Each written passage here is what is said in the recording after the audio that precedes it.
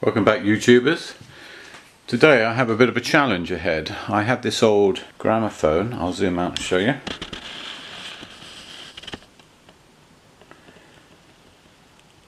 It's a lovely His Master's Voice gramophone from the 20s. This is in absolutely beautiful condition. The box itself, or the cabinet, has been French polished. This was done professionally about 25 years ago. You can see how lovely the chrome is. The sound box is in mint condition and it works fine. The diaphragm is excellent. I think it was replaced. I can't be sure, but it sounds like it's fine.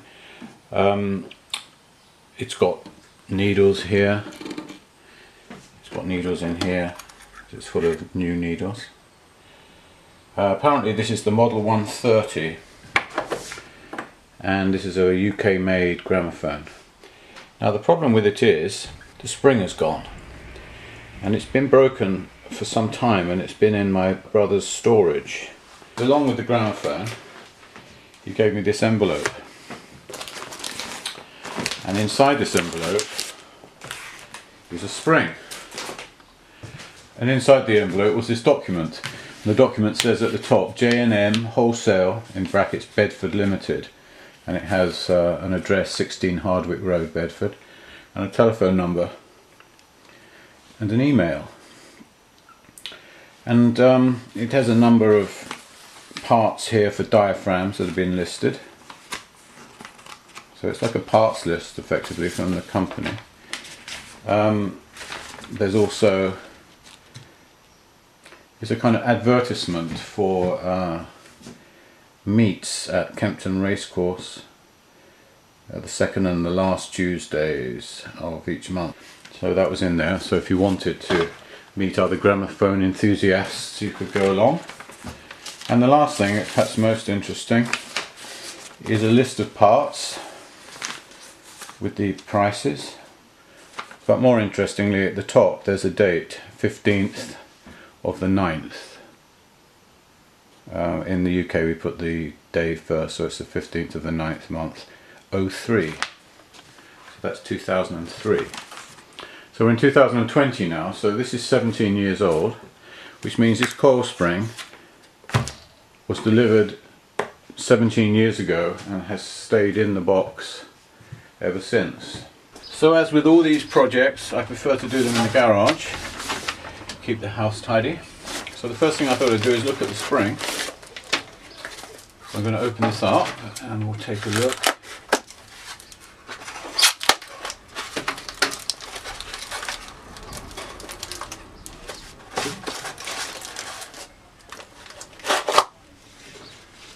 And there it is. Has a little bit of rust there, but other than that it's still in pretty good shape. There's a few speckles, but that's nothing that's going to stop this from operating properly. It's got two cable ties to hold it together, and this rather thick piece of wire which has been twisted there to stop it from coming apart, so presumably that's the way they came from the factory. Now I have to undo that obviously, and I've got to be very careful because that's under tension and that could suddenly expand at a rapid speed and cause injury. I have an old cake tin, and I thought I would place the spring inside the cake tin and do all the cutting while it's in there, so if it did expand, did suddenly free itself, it would come up against the edge of the tin. That's the theory, as opposed to sort of flying out or expanding and shooting across the room. I've decided what I'm going to do is I've got access right there to the wire, so I can cut it about there. So I'm going to cover it up with these cloths, wear a glove,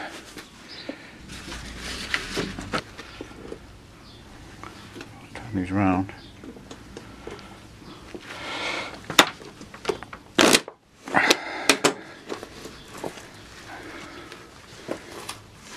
Okay, it's still unraveling. Okay, alright, that's not good. Actually, that was considerably less trouble than I thought. So I'm still going to cover it up There's still some tension there. I'm not completely sure how to get this out. I want to be able to hold it. There we go, I got it now.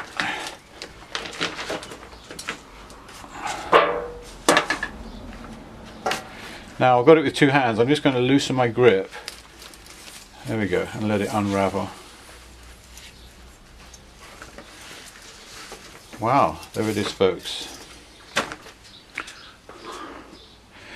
Job well done. It wasn't quite as nerve-wracking as I thought. I had sort of images of this thing flying out, but actually it was fairly easy to control it that way. So I'd recommend that approach to anybody that's doing this for the first time.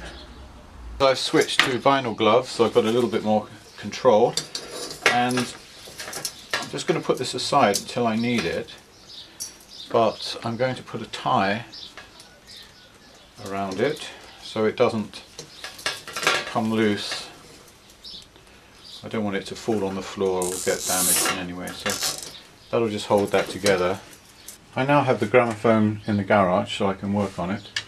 I need to get to the motor which is underneath this housing here. So the first thing I'm going to do is to remove the platter. That just lifts up. I'll put it on the side here for now, but I will be returning that to the house. So these screws can come out.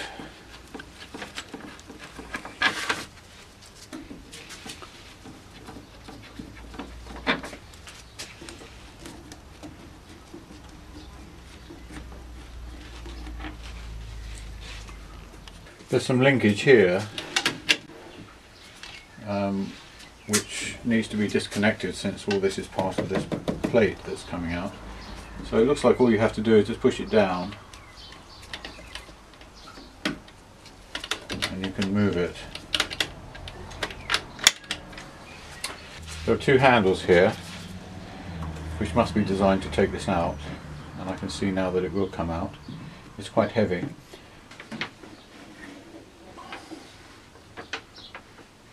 Yep.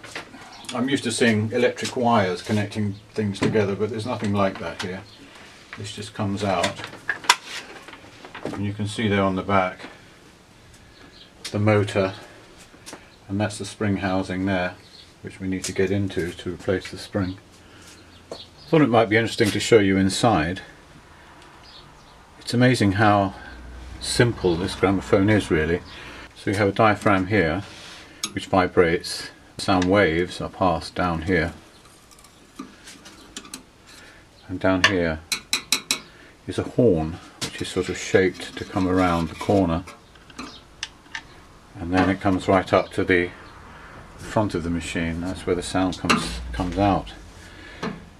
So really that's it. You've got a way of producing the sound, effectively just a horn, and you have a way of turning the record, or the 78, which is the motor, and then various ways to adjust the speed. There's no way to adjust the volume per se, except for using different types of needles. The finer the needle, the quieter the sound, and the thicker the needle, the louder the sound. And the horn was originally painted gloss black, but you can see here how the oil and grease from the motor has in time come off, and it's eaten through the paint, sort of corroded the paint. Something I thought was quite interesting about this machine is it still has this lubrication chart. You can see the motor here, and basically this is just a pictorial representation of the motor, and it tells you what to do. It says oil the bearings, and it has a couple of lines that show you where the bearings are. Lubricate worm and gears with motor grease, and it shows you where those are. Oil the bearings, again same thing, shows you the 3 bearing points. Oil friction leathers, which I suppose are brakes or something like that. I'll have a look at those, or it may be something to do with governing the speed. I'm not sure at this point. Oil bearings again here. Place motor grease in the threads of the winding shaft. That's the where the handle goes. And last thing here, it says lubricate winding gears and ratchet with motor grease, and it shows you where to do it. And then I can't read that, it's blacked out, but I imagine it says the same thing, lubricate bearings or oil bearings. So they're quite specific about it, and it looks like someone's being quite gung-ho and enthusiastic with their oil and grease. Before I do any job like this, I always go around and take photographs of everything, particularly the way things go together. And even when I'm disassembling them, I might take more photos, and they may prove to be very useful at a later date. The motor is identified by a number right here, so this is HMV's motor number 32. The cylinder here houses 2 springs, I've discovered, and I only have one replacement one, so I'm not altogether sure what the problem is. I'll have to take this out, take the springs out and have a good look and see what's going on. I've got a socket here 7/16 of an inch. That's the old material. Seems to fit perfectly.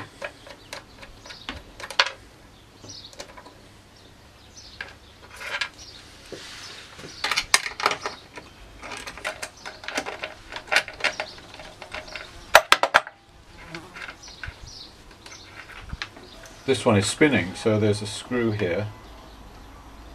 Put a screwdriver in there just to hold it.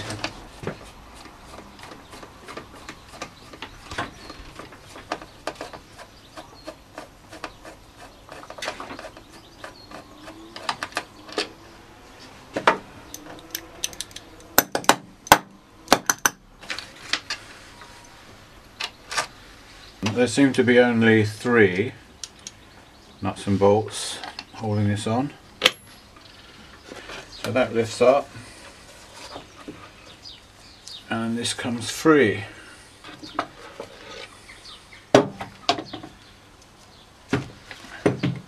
Now you might also notice there's a felt washer here, and there's 2 missing there, so they may be on the bottom of the motor. Oh, there's one. I'll take that one off as well. 2. And there should be a 3rd one. It may be missing. Ah, there it is. I'll just quickly knock together a small stand. It's 2 bits of wood I had left over from a bed build I've just completed, and just cut a groove here for the spindle to go in. It's like a little platform. It gives me something to work with when I come to disassembling it and cleaning it and that sort of thing. Yeah, so the first thing that needs to be done is this screw needs to be removed. I'll also put a couple of screws in here into the frame just to hold the motor so it won't fall off. So there's a tiny little screw there. Now that, I believe, goes down into this sort of axle or shaft that runs all the way through. Now the next thing is to try to remove this.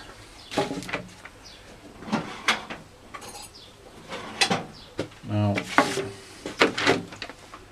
there are some markings on it, like someone's hit it before with a metal point like this. Now, it doesn't need a great deal of effort to remove it.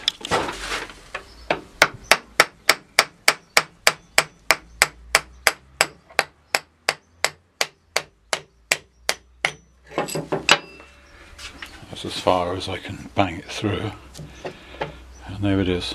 So that's the axle. It's covered in oil.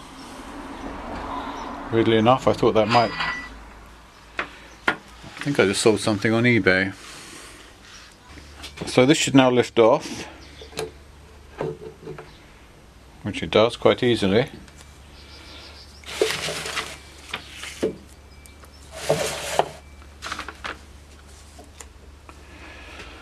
I will clean this up and lubricate it at some point. This thing here that pivots here,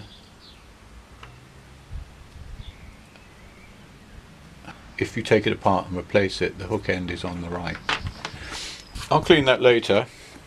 I'll put this aside. I'm going to turn my attention now to this, the spring cylinder. By the way, you will not do this work without getting covered in grease, so I suggest you wear some nice rubber gloves.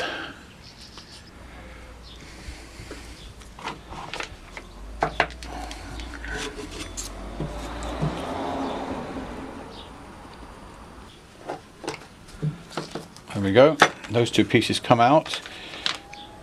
They could do with a nice clean.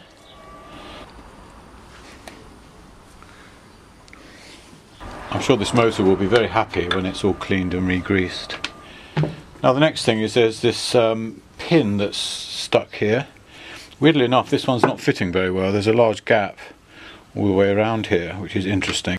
I put these on just so that I can protect my hand. I'm going to take this out. Oops, I don't know whether you can see that on the end of the screwdriver. There's a gramophone needle. It's magnetic. Get back in there. Get in there.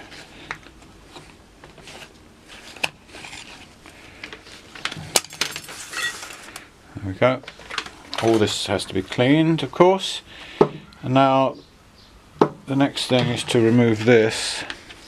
And I suspect the best way to do that would be from this side.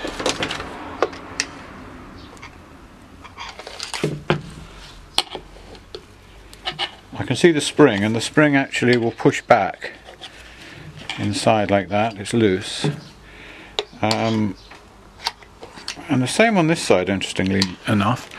There seems to be a hole through which the axle passed. I thought I might be able to get from here to the other side, and I think I can. So what I'm going to do is just tap it.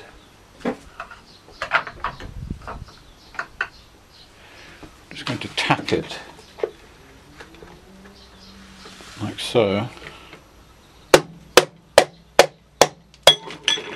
There you go. And that comes off pretty easily. And we can see inside there, looking fabulous, one of the springs, which appears to still be hooked in place, interestingly enough.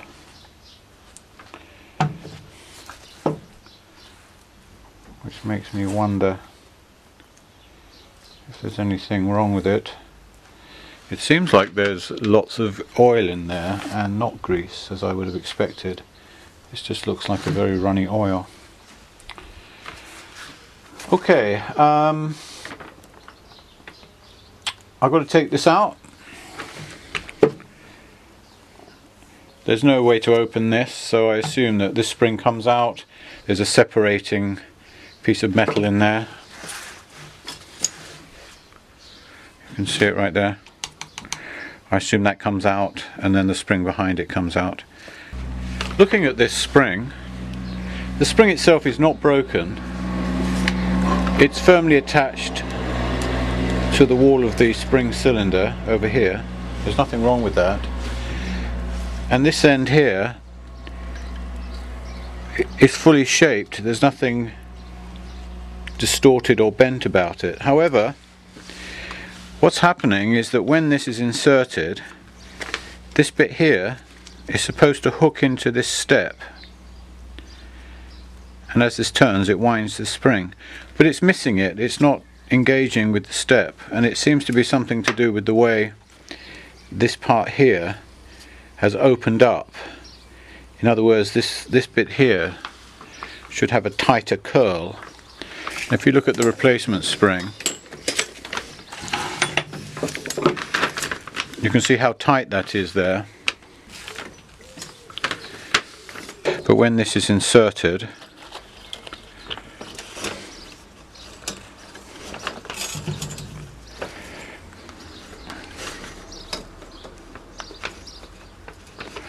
well, I think you'd agree, if I can't get this through without a bit more force, then this is obviously going to set on the step the way it's supposed to.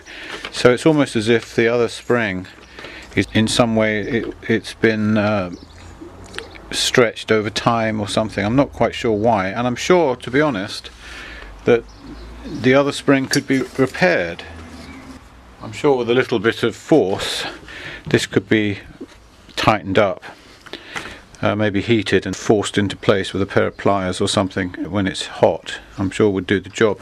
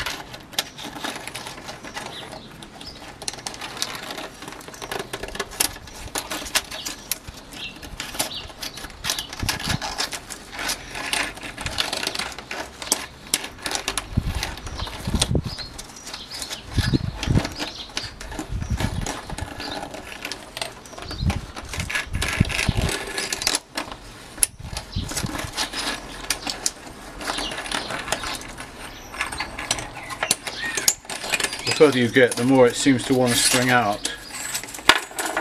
I'm trying to keep it assembled so it stays kind of lined up. I don't want it to get all knotted up.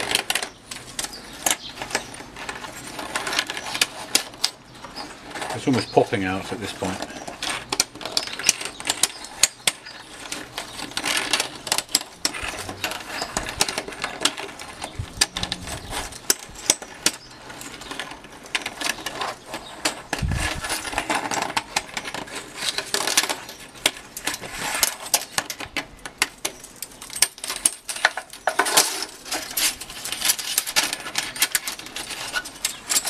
Oh, I kind of lost it there.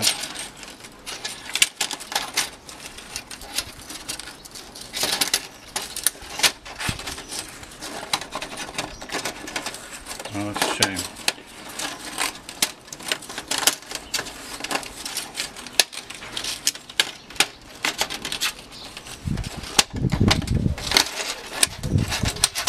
Okay.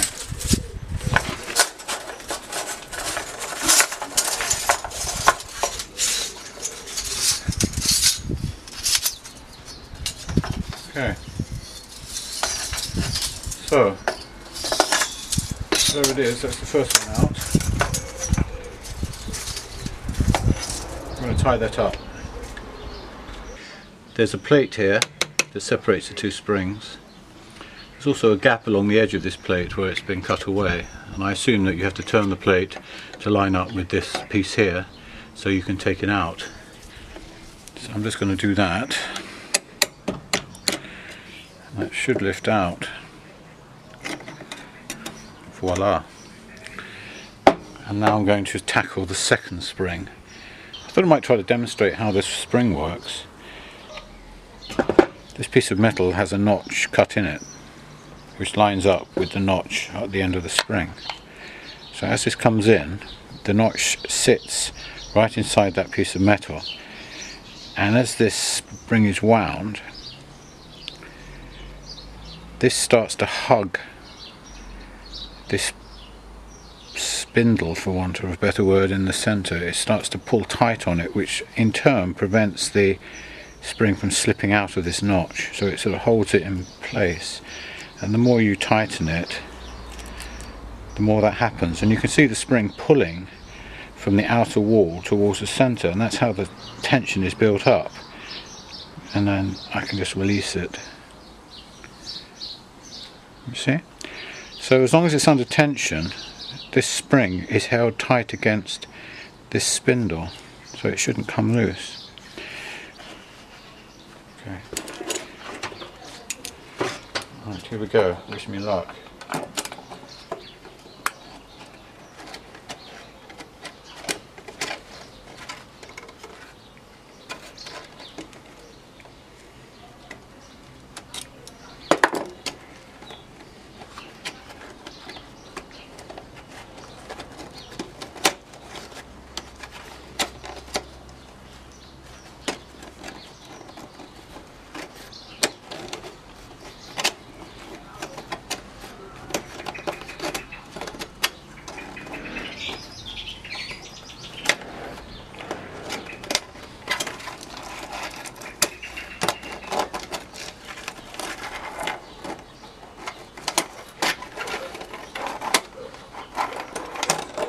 Pretty much the same thing, it sort of starts to jump out the further you get to the edge.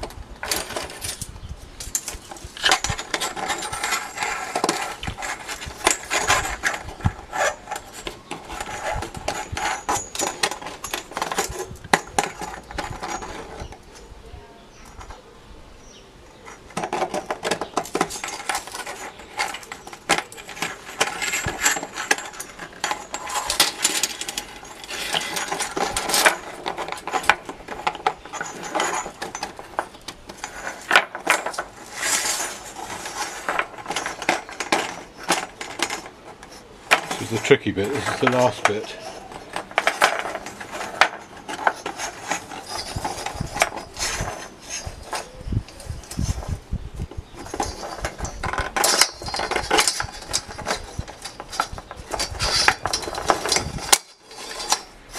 There we go. Wow, that's the second one out. It's quite difficult because of the fact that it's so far inside. I imagine it's going to be difficult to put it back, but not impossible. I just poured some petrol into this bucket. I'm just using that to clean this up. I found it to be very good for this sort of thing. Just eats through grease in a flash.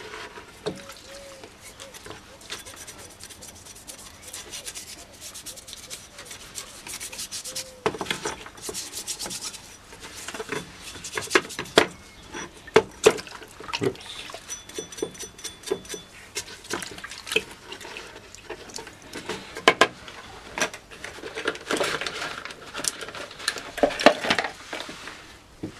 It's pretty greasy, as you can see.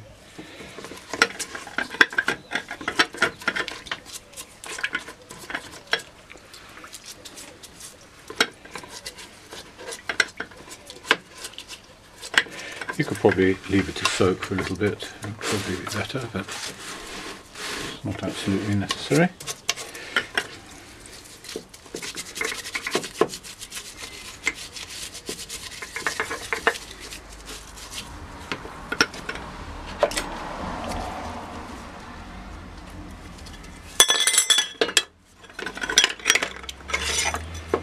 Let's take that out for a second, give me some more room.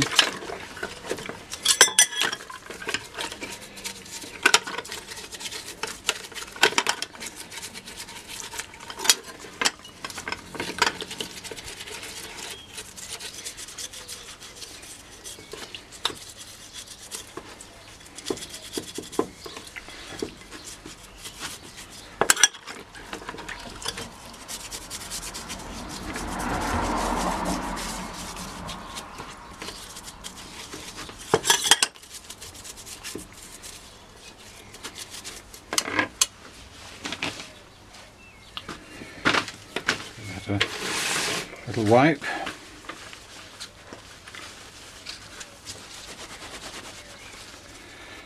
There we go. That's as good as new. It's ready to refit.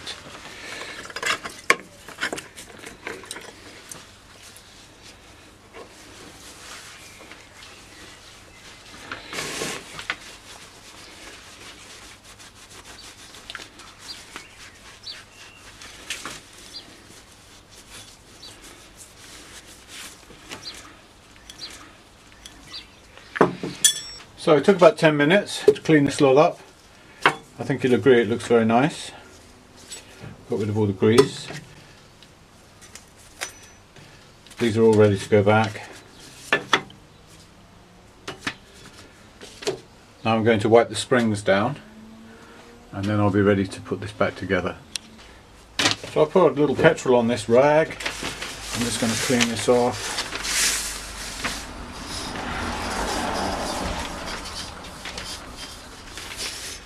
Coming off real fast.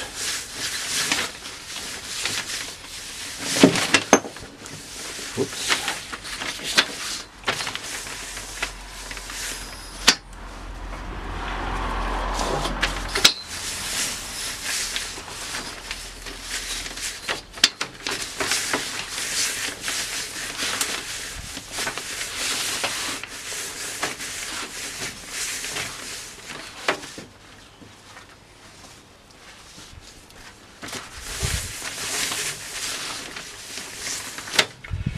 Get the idea. I'm just going to go all the way through that spring.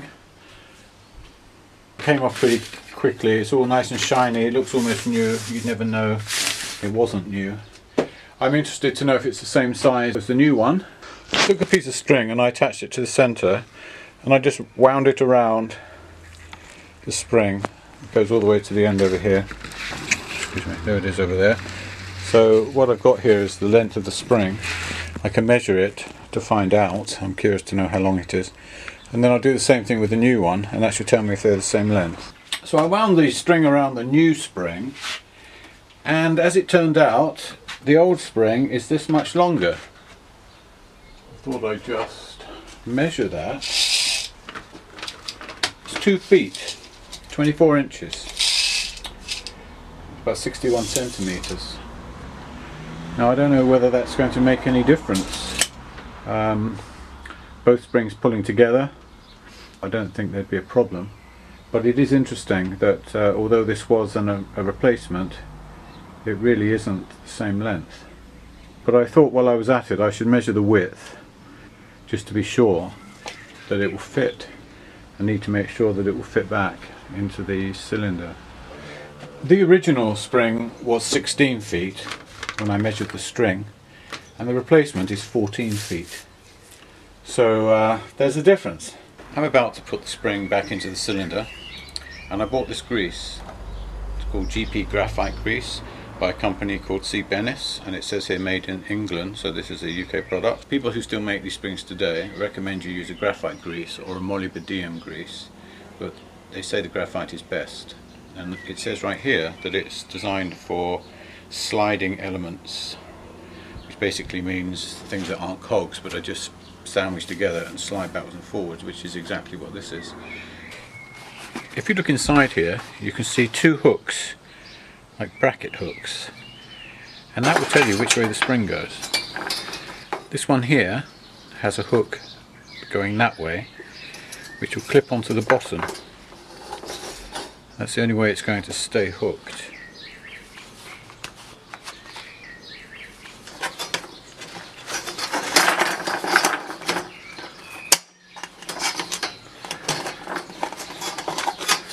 So clearly getting the first one hooked in is an art form. So I'm going to move it away from the hook and get the first piece in. And then maybe, just maybe, I can get it to slide into place. That's it, that's the way to do that, it would seem.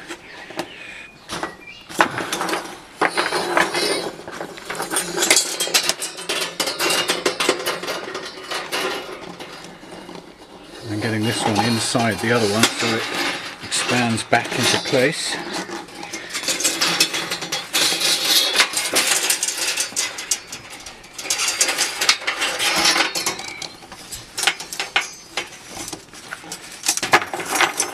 this all in one.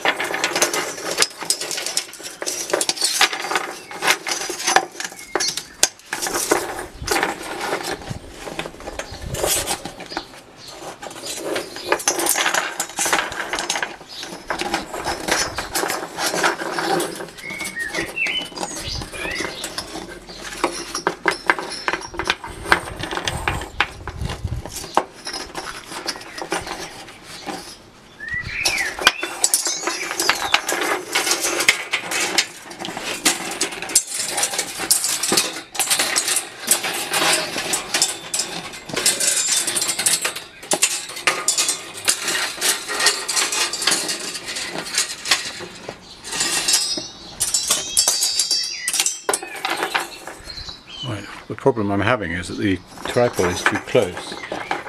I'm not getting this to slide down all the way. I'd hoped it would. So I have to force that down later.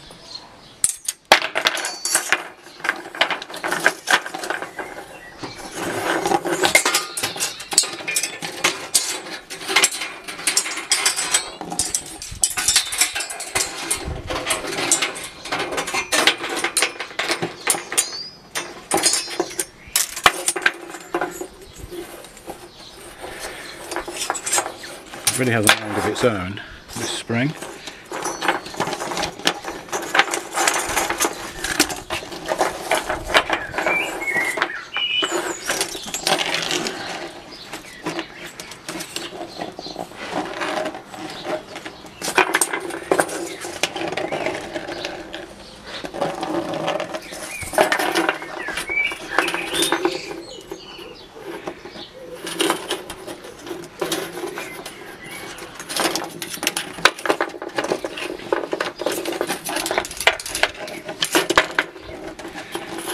I don't think I'm going to be able to get it to seat all the way to the bottom until it's all in there, and then I'm probably going to have to tap it down with a piece of wood or something.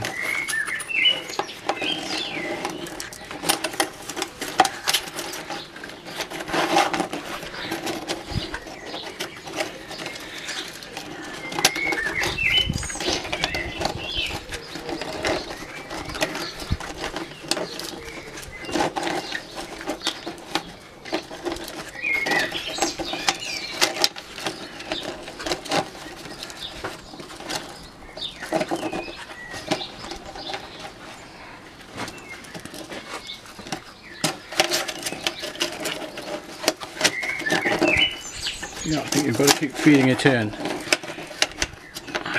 like I was doing.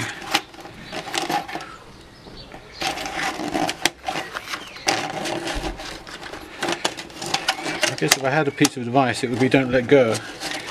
Wow, there it is.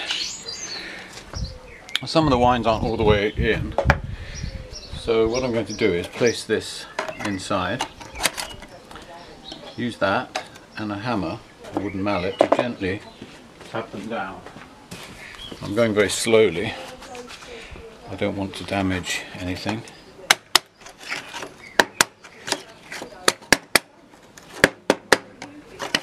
I'm hardly hitting it at all really, just gently tapping it.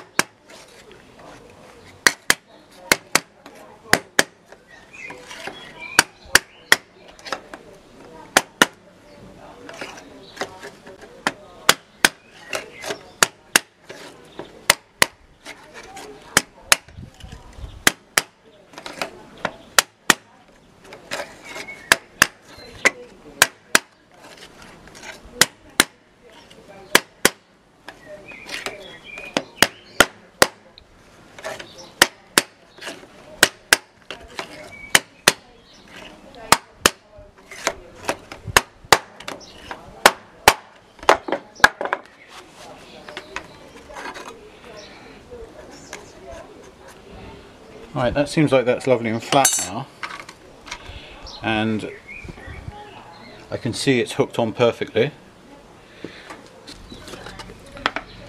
Move this out the way. I'm just using this. I can scoop some up. I'm sort of pushing it into the area where the spring is. Getting quite a lot in there. I'm trying to work it down into the spring. That's where it's going to do the most good at the beginning.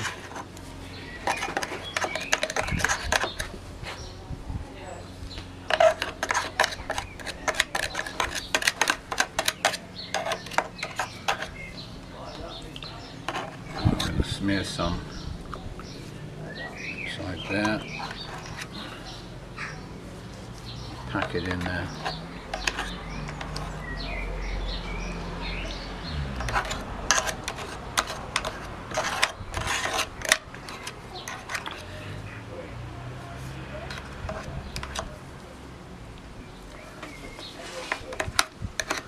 Feels like I'm putting too much in, but I think I've got to pack it pretty tight, you know, so that as this moves there's a lot of extra free grease that will get right down into those springs to coat the whole thing.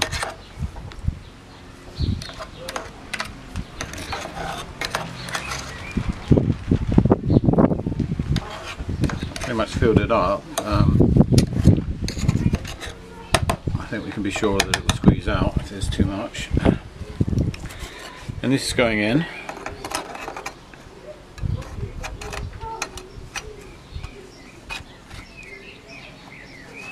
There we go. Now this one is going in the other way, sort of going in anti-clockwise.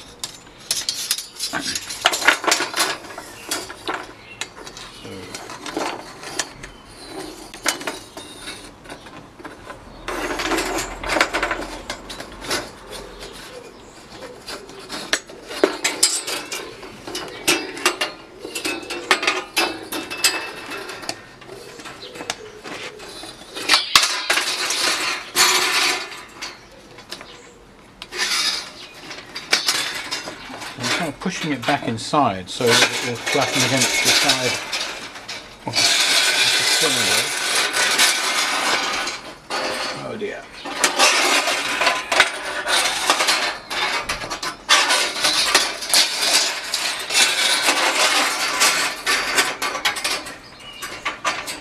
Got tangled. This would be 150 times easier on a bigger surface. Okay.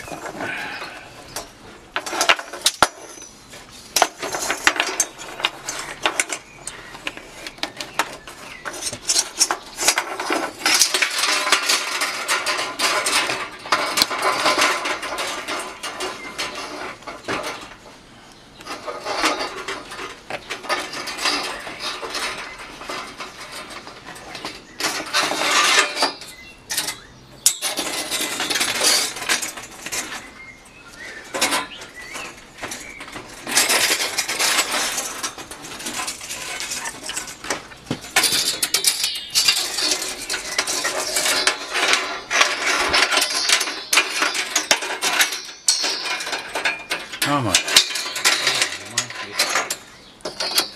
The spring seems much more loosely wound. Wants to go everywhere.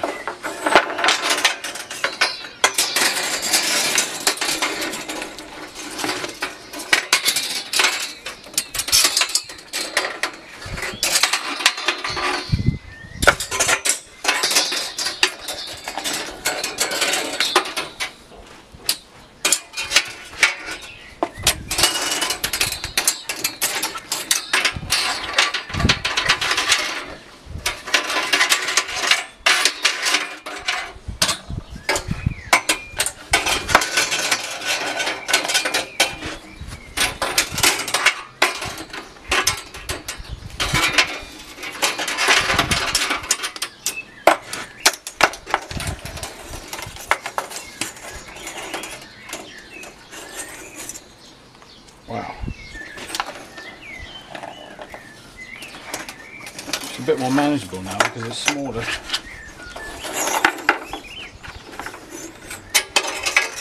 I won't go down there.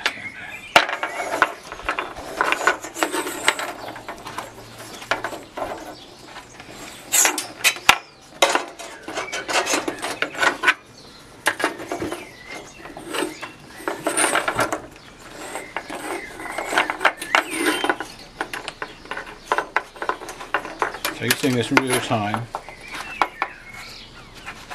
Never take my hands off it. Always try to keep a hand on there in case it decides to spring out.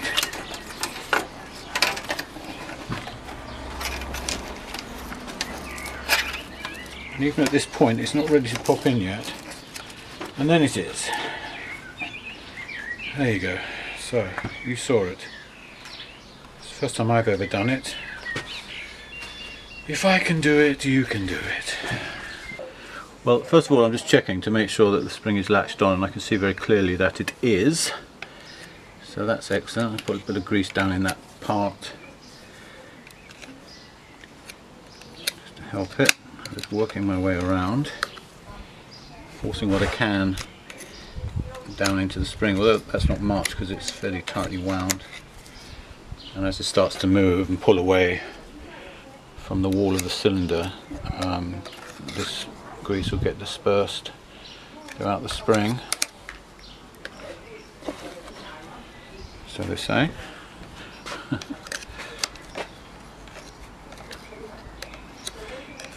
mean, it does seem a bit odd at this point in time that the spring doesn't have much grease on it, and yet the first wind is done almost dry, you know. It would seem better if it was all lubricated before it was wound. I'm going to let you into a secret. I did actually try that. I tried lubricating the spring before I put it in, and it was really difficult to put the spring in. It was slipping and sliding all over the place, and in fact was a little bit dangerous. So I can see why people might do it dry. You know, it's obviously a safety thing. You have more control. I didn't include that in the video, but the first time I tried it I did grease the spring and realised after about 2 winds that it wasn't great. Okay. Now I've got a little bit more in. I guess the worst thing that can happen is it can ooze out the edges and end up on the bottom of the gramophone, which I can check later just to make sure it's okay. Right, so there we go. So the last thing is to put this back. The little neck sticks out to the top, not this way, this way. So it went in fairly easily. I'm just going to repeat my tapping process to make sure that the spring is properly seated. Just gently though.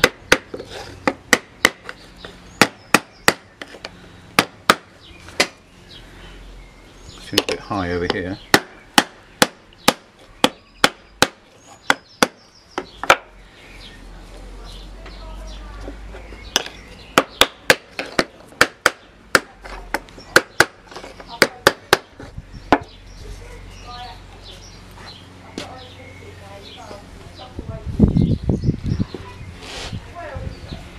I'm running my thumbnail around the inside of the rim and I'm checking to see if that groove is accessible. I can feel it with my thumbnail. It's there all the way round, so that means that this clip, which goes in next, should fit without any issue. Just fit that on. I'd rather do this with gloves on, but there we go. Alright, I believe that's the job done. So I've been washing this for a few minutes. I find this petrol is really good for getting this grease off. I can see the metalwork is nice and clean underneath it all. I'm going in very gently around the governor here, just I don't want to have to change it or adjust it. So just gently brushing it, getting rid of all the old grease and oil, and I'll be giving it a new coating of oil and grease. It's a little bit delicate here, so be careful. We've got some more gears here, pretty grotesque.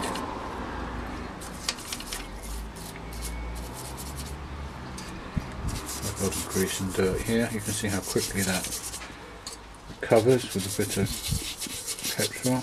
Just seems to eat right into the grease.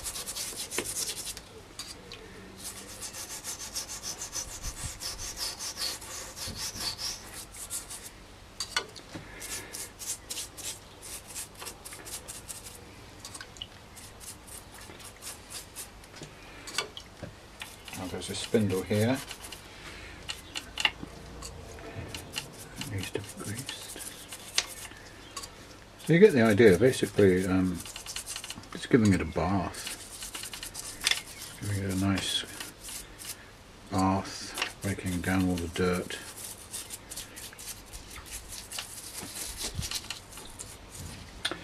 Well, I think I've finished cleaning it now. I used acetone in a jar with a paintbrush, and I just splashed it all over it, wiped it off, and basically it's pretty good. And now I'm going to reassemble this, and it's probably at times like this it's a good idea to refer to any photographs you might have taken. I know that this goes this way. That's a good start. I also know that this engages with the cogs on this side, so the first thing is for me to slip this in. Now you can see the notch here on this bit, and you can see in there that little bit of the spring that kind of bends back on itself that's supposed to engage in this. So with a little bit of finagling should be possible to insert that.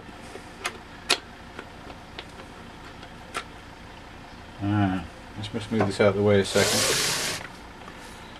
I can see what's stopping that going in is the spring there, so if I can just move that out of the way. I might have to come up from the inside to do that. I just need to move the spring to the side just a little bit. There we go. So I'm moving the spring out of the way so that I can slot this in. There we go. So that's that, and that's engaging with the spring. I can feel it, so that's good.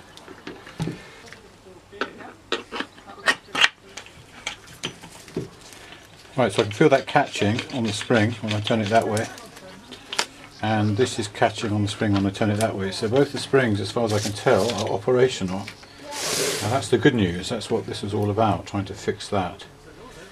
So the next thing is to lower it into here, and then we have to push this bar through and engage the screw. So I've laid that back in there. Just have to lift this side slightly to get the pin to drive through, just tapping it gently. Okay, it's come through to this side now. There we go. So by putting the whole vertical pointing upwards, I knocked that through, and I was able to put a bradawl in here just to sort of nudge it slightly. You can see it moving. So I think the hole is where it needs to be. Also, the little screw that goes in has a sort of tapered point to try to centre the axle on the screw. So, well, there you go. So for the fact that the screwdriver is a little bit too big. At this point I'm just greasing up the motor. I'm using automotive grease actually. I'm just squeezing it on these cogs here, working it in. This seems to be turning just fine. It's latching the way it should do, and the governor's spinning. I'm not going to force that too much because I need to get more grease and oil on before I run it. So here we go, I'm just running this down there. Just turn it a little bit. Put some more on. Just give this a wind. There we go.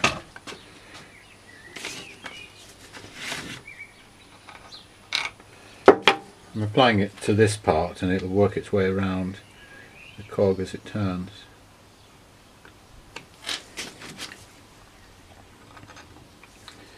Try to get some down there as well.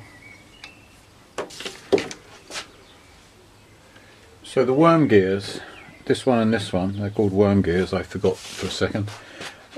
They have to be greased, and that will transfer grease onto here. I may do that too with a brush. I'm going to put a bit more grease over there. Whoops. Let's take it off with a brush. Just work that in there.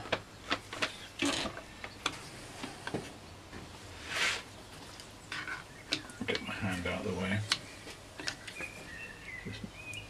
I have to work with this a little bit because you want to make sure you get it everywhere it's supposed to be. At the moment it's just dumping everything onto here.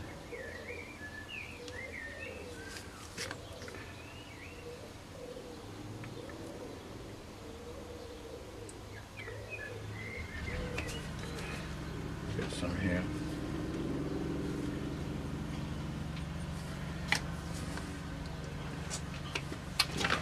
I might just go around here, just putting some on here.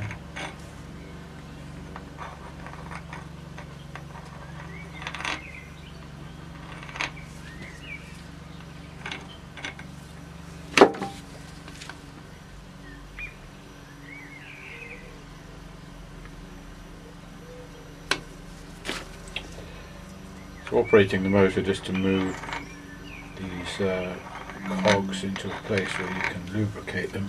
That's a good idea.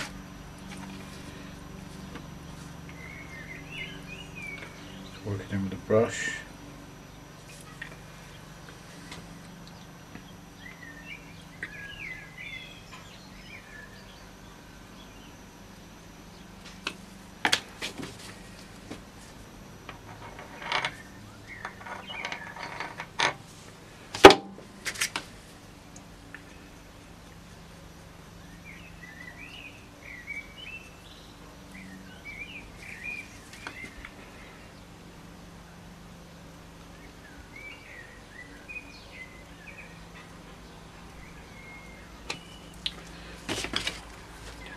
So by this point, when I've done this bit here, I've got the entire, this big drive cog here has been covered.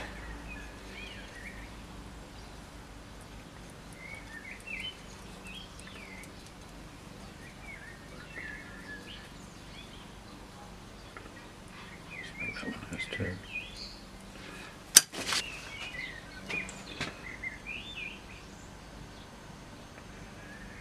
Running lovely and quiet. Just clean this up a bit. I have got it in places where perhaps I shouldn't have got it. Just remove those. The other thing is I have some Singer oil. You have to oil the bearings. Now according to the diagram, you have to oil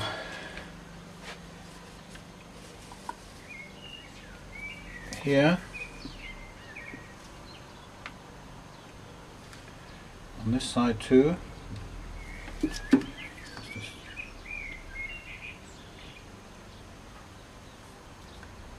to be working nicely. This here is rubbing on where the cogs were, so that needs to be oiled. Same on the other side, so it's very difficult to get to that.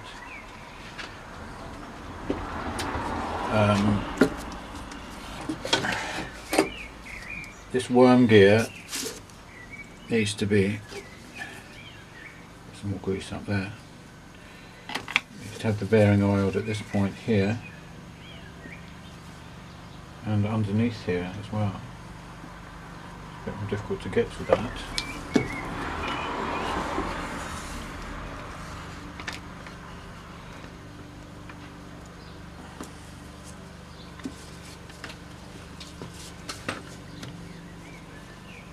This here needs to be oiled. Turn it on to work the oil in. Okay, I'm going to turn it upside down so the oil will sink into this bearing here. Put a little bit more on there. Start it up again.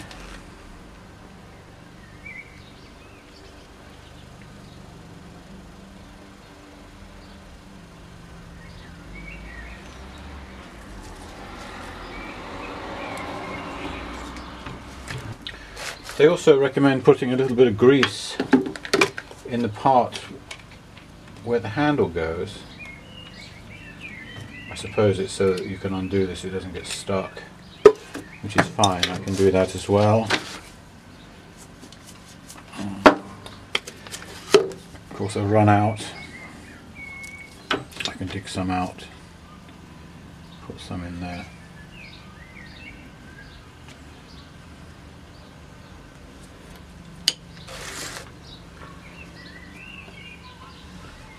Might put a little bit of oil here, just where this moves.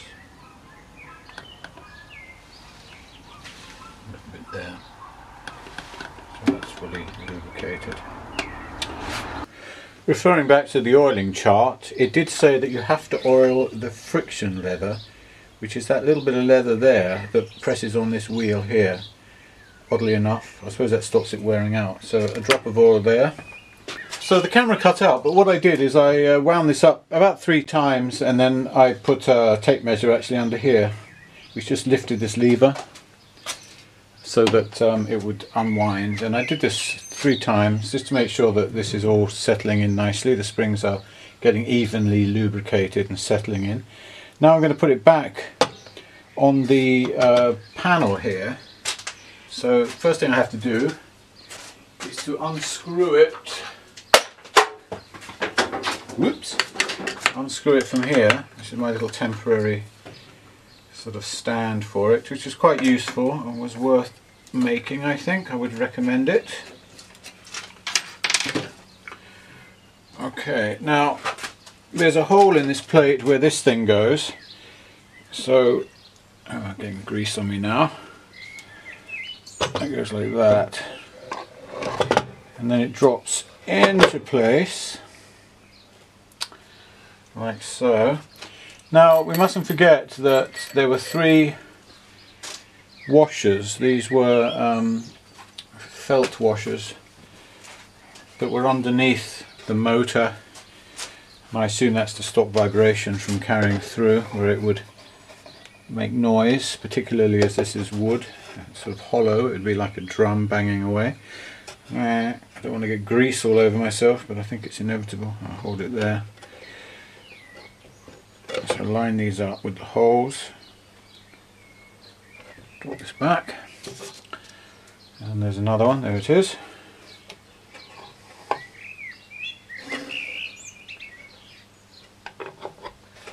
And then from underneath I'm feeding these bolts.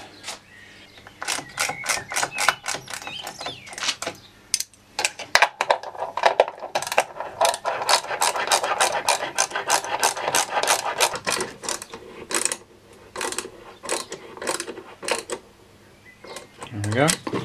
So the only thing that's left now out of all the parts are the 4 chrome plated screws. I'm just snugging these up one last time. Well, here we go, back inside, fitting it back.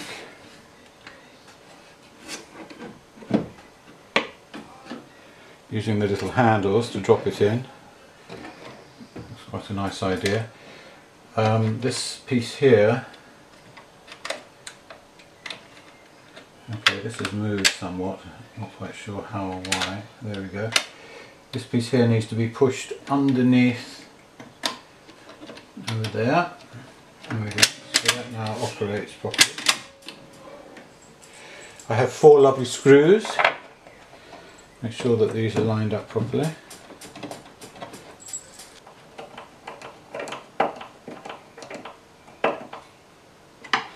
There are no cups for these screws, surprisingly. I thought there might be some fancy cups, but no such thing.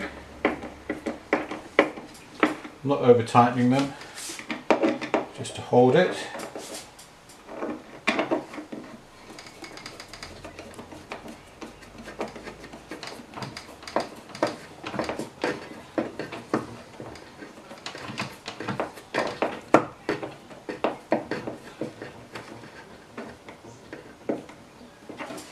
And the last one. A slightly shorter screwdriver might have been more appropriate. Now this is in lovely condition, this piece of historic musical equipment. There we go, that's proper. Alright. 9 green bottles hanging on the wall, 9 green bottles hanging on the wall, and if one green bottle should accidentally fall, then the 8 green bottles are hanging on the wall. There were 8 green bottles hanging on the wall, 8 green bottles hanging on the wall, and if one green bottle should accidentally fall,